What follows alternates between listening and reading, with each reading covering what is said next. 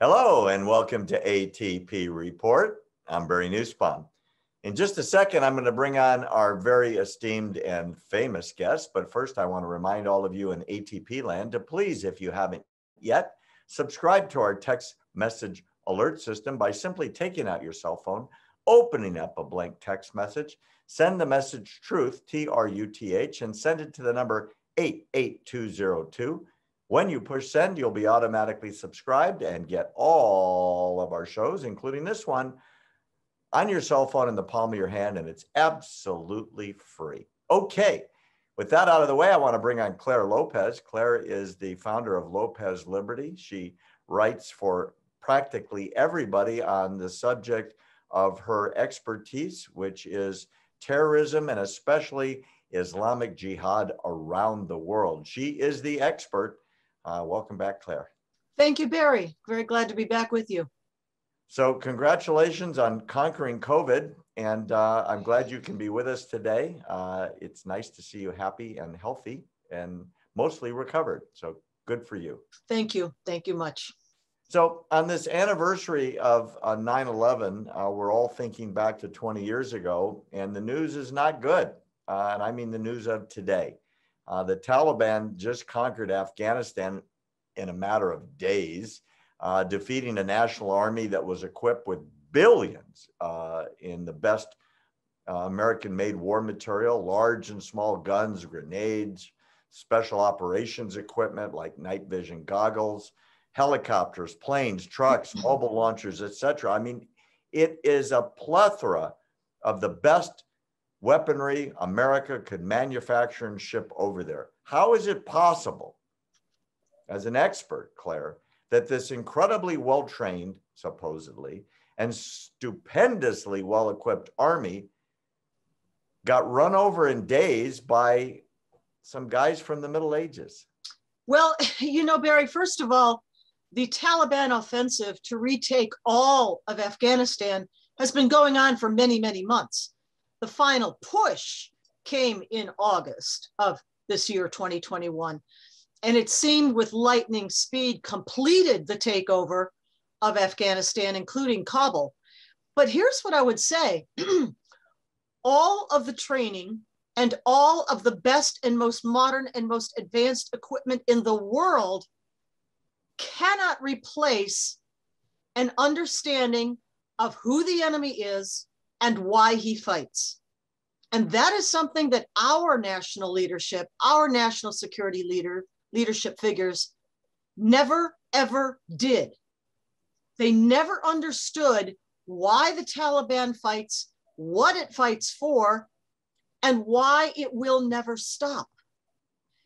And that's, in a nutshell, I think, why we're looking at Taliban-controlled Afghanistan once again. And as I sent you in some notes earlier, I am concerned that what we're looking at is past, maybe prologue, to what could be coming again. Well, you're a great predictor of what I'm about to ask you, because I'm thinking about the political relatives, I suppose, of the Taliban, like Al-Qaeda on the anniversary week of 9/11. So we struck back. Supposedly, we wiped them out. They were gone and buried in history. I'm talking about their relatives of Al-Qaeda to the Taliban. Do you think they're really gone? And if not, are they going to come back? No, they weren't gone at all. I mean, the Al-Qaeda forces after 9/11 and the battles of Tora Bora and so forth split into different parties. Some went to cities in Pakistan, like prominently Quetta. I think Ayman al-Zawahiri, then the number 2, now the number 1 for Al-Qaeda, went there, and other leadership figures too. Some hid out in the mountainous region between Afghanistan and Pakistan. But Osama bin Laden, fighters and families, went to Iran. I don't know if people understand what happened there. But in the wake of those battles, which they knew ahead of time would come after 9/11 attacks, and they knew they would lose, and they knew they would have to have escape routes. They were all planned ahead of time. And for the Iranian escape route, Gulbuddin Hekmatyar, one of the most prominent warlords going back to the 1980s, and once again, currently coming to the fore, prepared a bolt hole, if you will, for Osama bin Laden. And here's the other thing that a lot of people may not know, and that is that our president at the time, President George W. Bush, made an agreement, not just with Iran, with Al-Qaeda and with the Saudis, that Osama bin Laden and his crew would be kept, housed in safe haven, basically, inside of Iran. Now, to put the best spin on it, we might say that Bush thought he was bottling bin Laden up, he was hors de combat, he was off the battlefield. Well, of course, none of that ever happened because the attacks continued right apace. But that may be what he thought, but that's the agreement that was made. And bin Laden and all those others remained in Iran until mid-2010.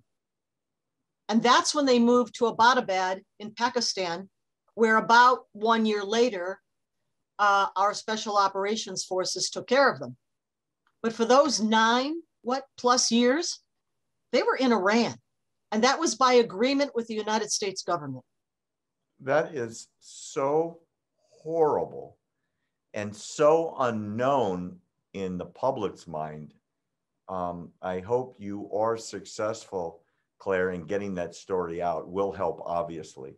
So the attacks of 9/11 were based on a literal interpretation of Islam going back to the 600s. And you have said many times that the jihad offensive that saw 9/11 drop the buildings and the plane and the attack on the Pentagon literally began in the 600s. And in your words, will continue until we are conquered or they are obliterated. Can you explain that? Because that's a horrifying premise to our future, isn't it?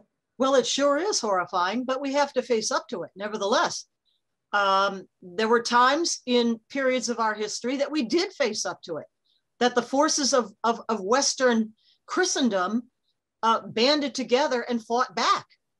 That's not what's going on right now. Yes, the 600s is when Muhammad founded Islam, when he made the Hijrah.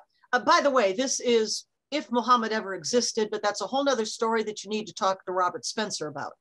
But nevertheless, as the story goes, the Hijrah, the move from Mecca to Medina in 622, marks the foundational date of Islam, not because it's Muhammad's birth date or any other date associated with him, but no, because it marks the beginning of the shift to jihad on the part of the Muslims once they got to Medina.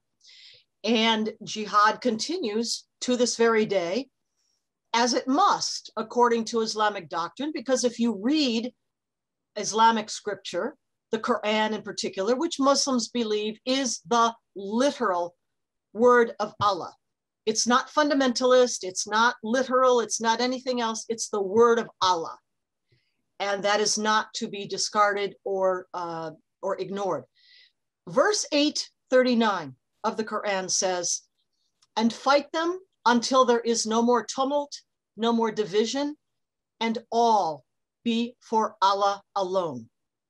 That's what it says. Those are the words of Allah in their belief, which means they are obligated to fight the entire world, the Dar al-Harb, the house of war, until it is subjugated, subsumed under the Dar al-Islam, the house of Islam, Sharia, as Afghanistan is now, or those forces themselves are defeated.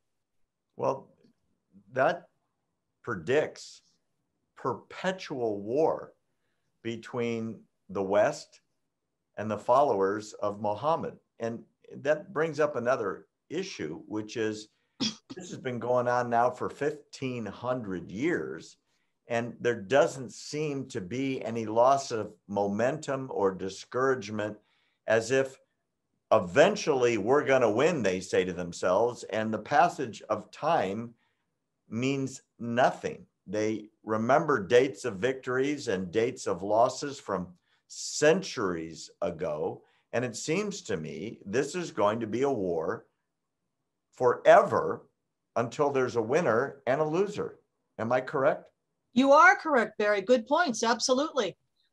Because this is a doctrinal belief, because it is based on what they consider to be divine revelation, they're obligated generation after generation to continue jihad. There are ebbs and flows. Sometimes they're up, sometimes they're down, but they will never, ever give up. They will continue generation after generation to fight against any who are not subjugated to Islamic law, to Sharia, because they believe that Allah has commanded them to do that. And if they don't and are remiss, they're going to wind up in hell. That's what they believe. Really bad news, Clare Lopez. Yeah. You're just the messenger, but this is a really important message. Tell people where they can find out more about what you're doing and where to follow your work, please. Well, I am published often at the David Horowitz Freedom Center, the Glazoff Gang, the Front Page Magazine, also at Citizens Commission on National Security, the United West, and of course at American Truth Project, where if you would like to subscribe to my own personal text messaging service, you can input Lopez, my name in caps, L-O-P-E-Z, and send that to the number 88202, and you'll receive notices of programs like this, which we are going to be probably instituting on an even more regular basis than we have in the past. We won't overwhelm you, we promise, but you'll get notifications whenever these will be coming out. Very well said. And please listen to this woman. Her CV, her background is impeccable. She is an expert on what she's talking about. And if you don't listen, it's on you, because you have the opportunity to be educated. Thanks for joining us today for ATP Report. I'm Barry Nussbaum.